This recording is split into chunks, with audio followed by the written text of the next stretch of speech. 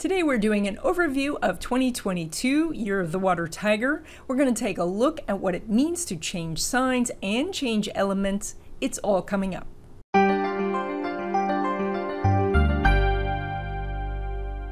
Hi everyone, I'm Donna Stellhorn, your practical astrologer, here to talk to you today about the Year of the Water Tiger, which begins February 1st, 2022.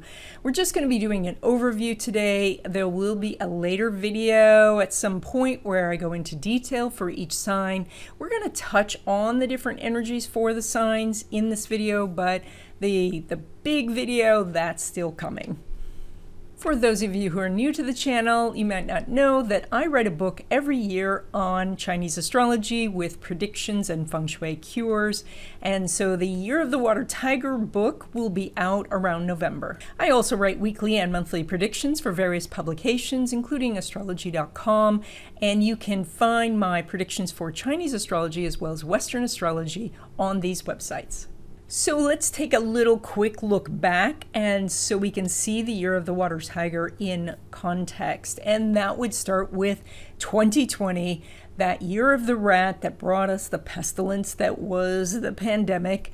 Now, of course, not every year of the rat brings a pandemic. The previous one brought the financial crash, and you can go back in history and find how it does bring some sort of new beginning.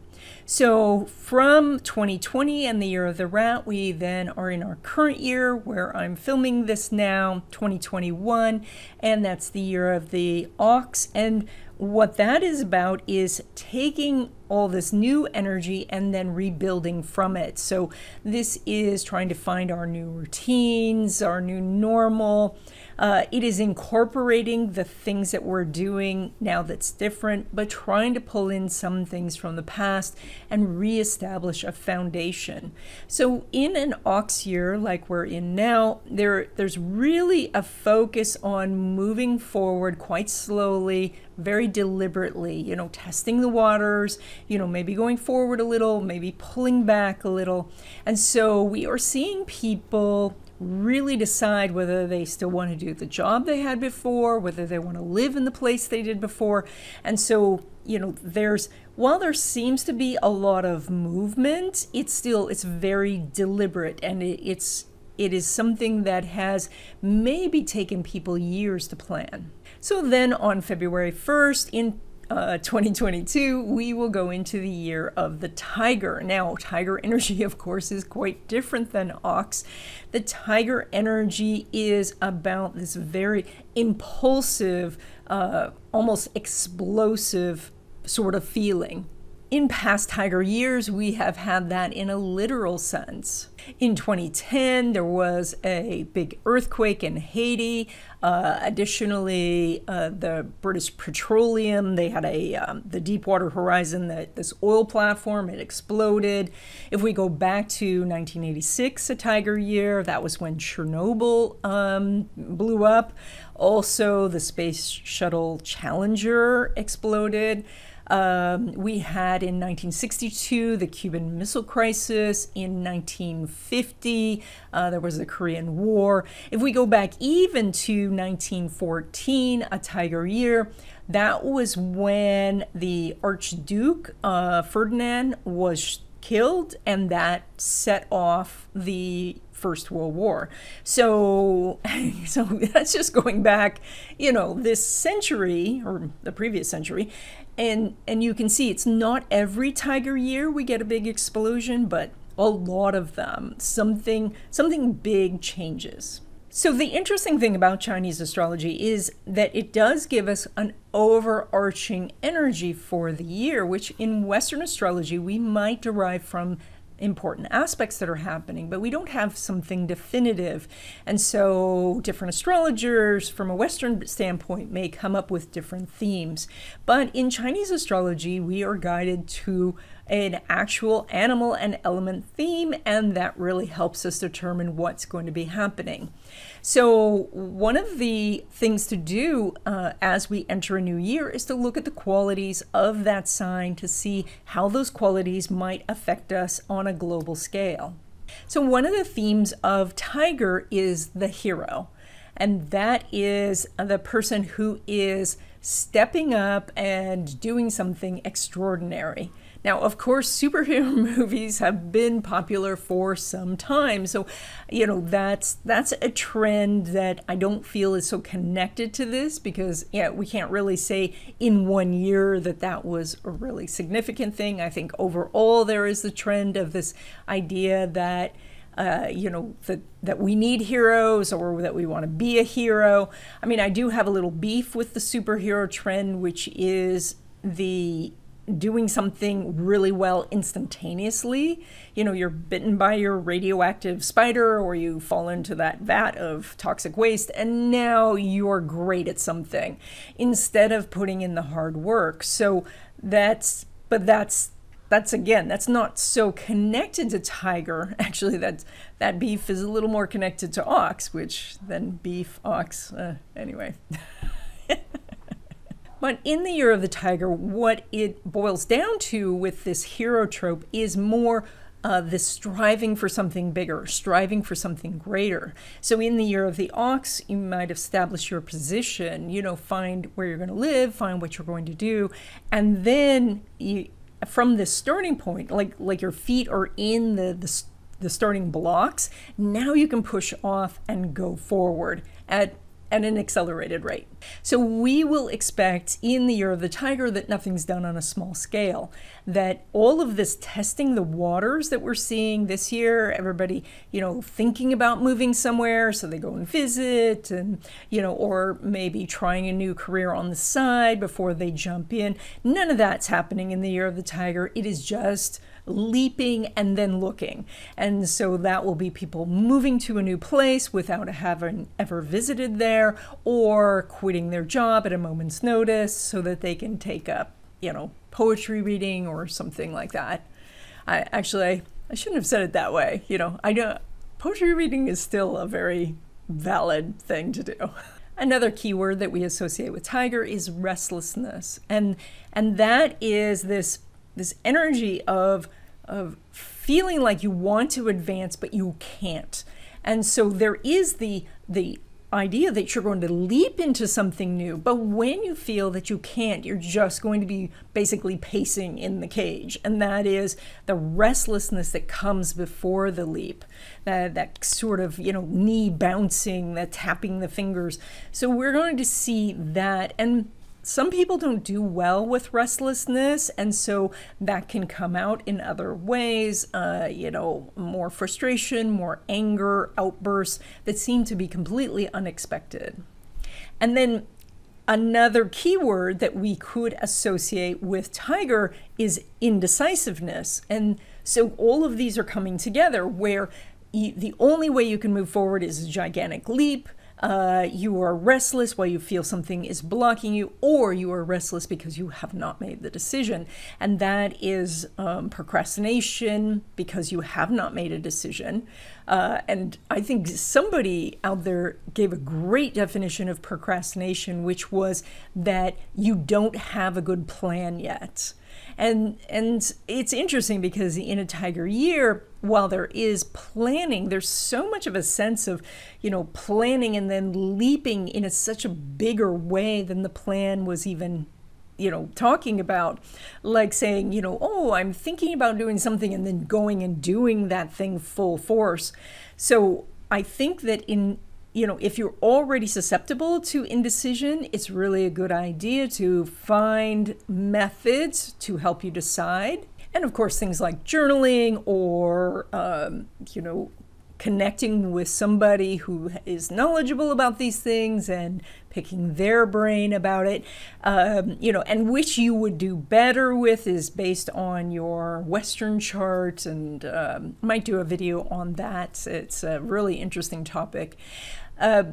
Also, if you are susceptible to procrastination, you should look into some of the myriad of videos that are tips about procrastination and how to get rid of that, because that's something that when it's coupled with the explosive energy of tiger, procrastination can be really stressful.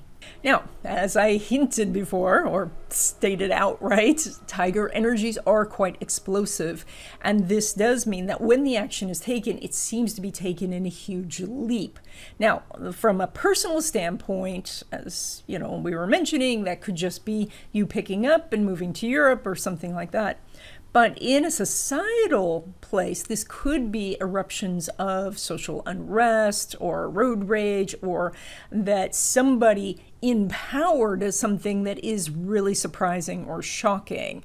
And that could be anything from resigning to, starting a war. Now, the plus about tiger is it's interesting because the tiger is sandwiched between the ox, which is a quite peaceful energy, and rabbit, which is probably our most peaceful energy.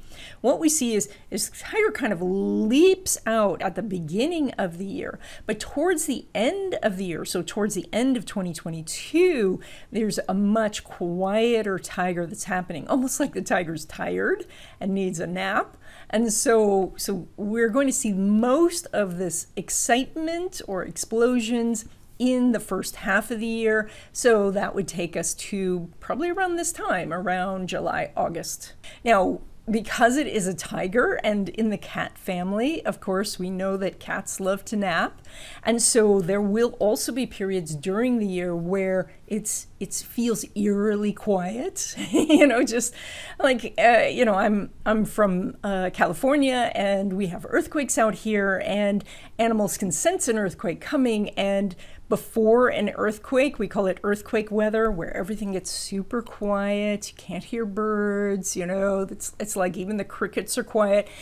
We're going to have those little periods, and then the disruption of energy happening. Now, I'm not predicting an earthquake. Predicting earthquakes with astrology is extremely hard because you have to know where the epicenter was or is going to be. And so we'd have to look at every single city or some, longitudes and latitudes to find out where the epicenter is and where it's hitting. So that's not my forte. And so I'm not going to predict any earthquakes. Another thing we can expect with tiger is a level of posturing that says we're ready for war. Tiger is a combative creature, and it's so very much ready for a fight if necessary. So there will be quite a bit of talk about war. I'm really hoping we don't actually get into one. I think as a society, we are, more and more realizing the futility of war. And I say that while there's still probably many wars going on around the world, but I'm hoping that we are not going to go into a war. But, it's as individuals, the thing that we can do is to stay prepared at home, have some water, have some food, have, a way to contact people in case your normal means of communication go down. Have a place you can go if you're out on the road when something happens. So just a little bit of taking responsibility for ourselves and our family and being prepared, especially in a tiger year. Now, another thing tigers like to do is gamble because they're up for adventure, and a little bit of risk can be fun. And so we may see some, like we haven't already seen a big increase in day trading for stock markets, also entrepreneurs taking big risks, and people in general. We may even have people do more walking on tight ropes or base jumping or other things that are high-risk activities. Tigers are also quite territorial, and this one is something that is going to reverberate all the way down to individuals.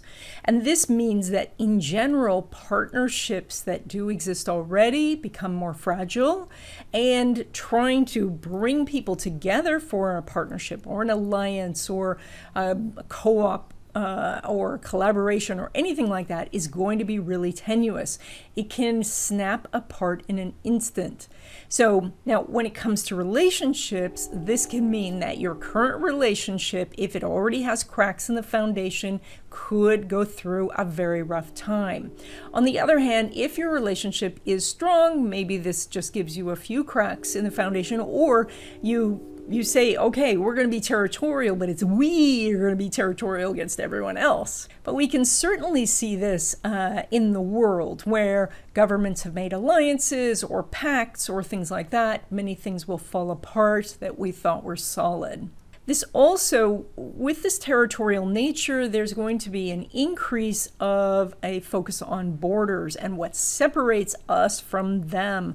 And this is, I personally don't think this is very positive for the world. But I'm not a political astrologer. I do more personal astrology. So, but I do feel that if we could be more open and do more cooperation, that would be better. But we are going to see, at least for 2022, a very big emphasis on borders. And that can be both that people are making borders tighter, but also that they are aware of the borders. And so they may try to open up and then the door slams again, etc.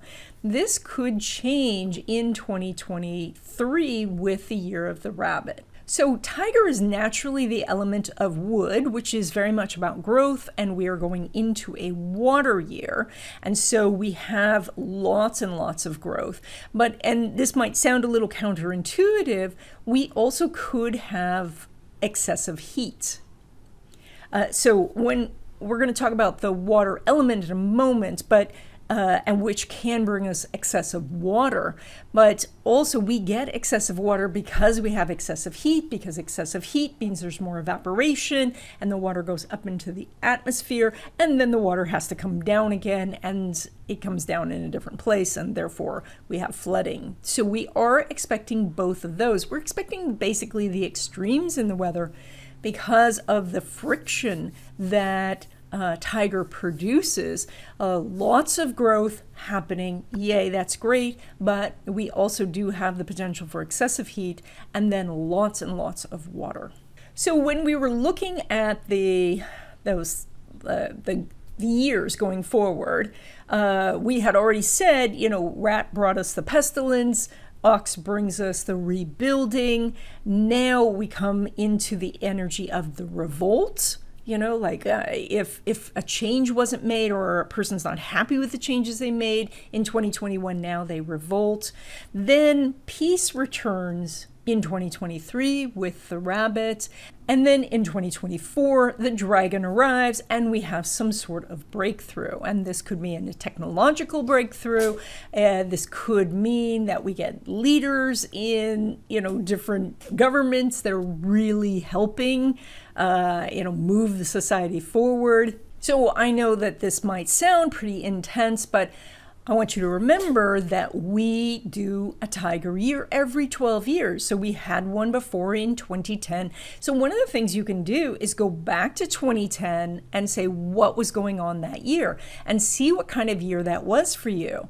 And then, you can even go back 12 years before that. And what would that be? 1998. And say, well, what was going on that year? And so you can look back at tiger years, and if you moved, you might move again. If you change jobs, you might change jobs again. But if you say, I can't remember anything happening, well, then this could be a pretty normal year for you. So I just wanted to do a little side note on some folklore, and that is that of course tigers are mostly yellow, but every once in a while there's a white tiger. And it's said that when a tiger reached 500 years old, it became a white tiger. And then at 1,000 years old, the tiger would become immortal. I thought that was a really pretty way of saying that. There was also some information that the tiger is the breath of the world, and so that is how communication gets through, how we connect to other people. So I see a lot of communication energy this year because tiger I associate with communication as well as the element of water. So if we look at your Chinese astrology chart, then we can quickly assess where this tiger energy is going to fall in your chart. And for rat, that's going to be in your area of communication, travel, making agreements and trying to put together collaborations. And so that's going to be a big focus for you for the year. For Ox, it's going to be money, and that is, are your possessions really helping you? What are additional sources of income that you can get? Are you managing your money well? And so you have a lot of money opportunities in the year of the Tiger. Of course, for tigers themselves, if you're born in the year of the Tiger, this means a new beginning for you. That's a very important time. A lot of things are going to change in your life. You may get rid of a lot of stuff. You might get rid of a job. You might let go of a partnership. So lots of new things. For rabbits, this is your ending year. So you are going to be at the last year of your 12-year cycle. And so this is about finishing up things, projects and things like that. Also letting go of things you cannot finish over that period of time, to just say, you know what, this is all I needed from this. And so it can be unfinished and just be let go of. And this is also a time where you can capitalize on things you already know and how to do. So that's going to be really a big source of money and prosperity for a rabbit. For Dragon, this is going to be a lot about community and connecting with people in various ways, and that could be in person or via Zoom or through your writings or teachings or things like that. For Snake, this is going to be a lot about career and reputation and how you are seen in the world. If you are posting and what types of things you're posting, are you in the right career? Is your company solid? Stuff like that. For Horse, this is about knowledge, wisdom, and spirituality. And so you might do a lot of thinking about who you are in relation to the universe. You might be getting a degree. You might be going off and studying in some different part of the world. But you're also gaining a lot of wisdom, and you might do some teaching yourself. For Sheep or Goat or Ram, you guys are doing the area of power and resources, and so lots of opportunities are there for you. And this includes money opportunities as well as people stepping up to help you. So I think that you will have probably the easiest time for really connecting with others and holding together a partnership. It's still going to be a little tenuous, but you'll be able to gather people who you need help from. And if somebody does fall away, then you'll be able to replace that person or that revenue source. Now, of course, Monkey, you are doing the toughest of the years. As I said in a previous video on the Tiger year, I think that you guys will be fine because you're so adaptable. Your focus is going to be on relationships and how you relate to others, how others see you, how you present yourself in the world. And so this is going to be a time where if you were looking for love, you can find a love relationship, but it will also test your existing relationships to make sure that they are strong. And if they're not, you're going to either need to do the work to shore it up, or you are going to then have it dissolve and find someone else. Roosters, your focus is going to be on health and daily routines, and that means that you're going to be looking at the things you do and how you do them to make sure that you're doing things the most efficiently. That is, do you like your job? Do you feel like your routines help you be productive? Do you just procrastinate? If you've had a lot of indecision, then that's something that's going to come up this year, and you'll get to tackle that. Dog, this is going to be an adventure year for you. You are going to have a great time because you already like this sort of take no prisoners, run into the fray sort of energy. And at the same time, you are going to have opportunities to meet a lot of new people. So you have very good energy for getting a new love relationship, having children, doing creative projects. So you have a lot of energy that is backed up by this Tiger energy. So I think you're going to have a great time. And finally, Pig, you guys are going to do home and family, and that is that you might move. You might be bringing the family together and have a multi-generational household. You might be helping older relatives find, where they're going to be living. You might be sending kids off to college or things like that. So big emphasis on home and family. It's possible maybe you're going to downsize, or maybe you're going to live in some unconventional place, because that would be very tiger energy. So, but the focus is really on the family. So if we then looked at the year of the tiger as a year on the farm, then we could divide the signs up into the seed planting signs, seed tending, harvest, and seed saving. And I'm going to do this in more detail in a future video, but I'll just say real quickly, the seed planting signs, those are the people who need to be doing something new and trying new things. That's going to be rat, ox, and tiger. The seed tending signs, those are the ones who are really started something already. You're just trying to get it to grow, and that is to double down on what you're doing already. That's going to be rooster, dog, and pig. And then if we look at those who are in a harvest year, and that is to that you're going to gain from what you already know how to do. You can get the promotion, you can get additional sources of revenue, money and resources come more easily. That's going to be horse, goat, and monkey. Yes, monkey, you guys are in your harvest year. And then finally, seed saving, and that is where you are, working with what you already know and people you already know, doing less new things, but more feeling comfortable about what you're doing already. And so the focus is more on looking at what you have and utilizing that to its best use. And so that could be something like, if you already know how to teach a subject, maybe you would teach it one-on-one tutoring, maybe you would do classes, maybe you would do a video course, maybe you would do a blog on it, so you would take one piece of information and spread it out that way. And that's going to be rabbit, dragon, and snake. Now let's look at the elements, and we're going to be going from a metal year into a water year. And of course, we're going to be in a water year for 2 years. That's 2022 and 2023.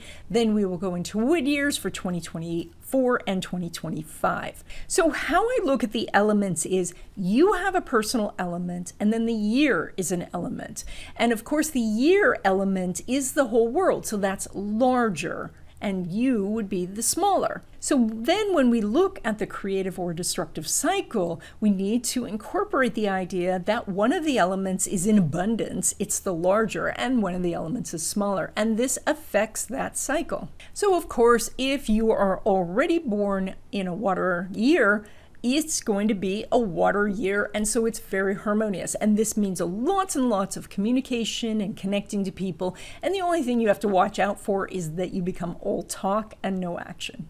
If you are metal and we are going into the water year, you metal or the smaller, the water year is the larger. And so what happens is, because metal creates water, you alone are trying to create the entire world.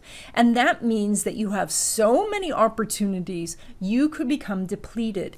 You have, everybody asking you, oh yes, you're the perfect person, we want to hire you, we want you on our board, we want you on our team.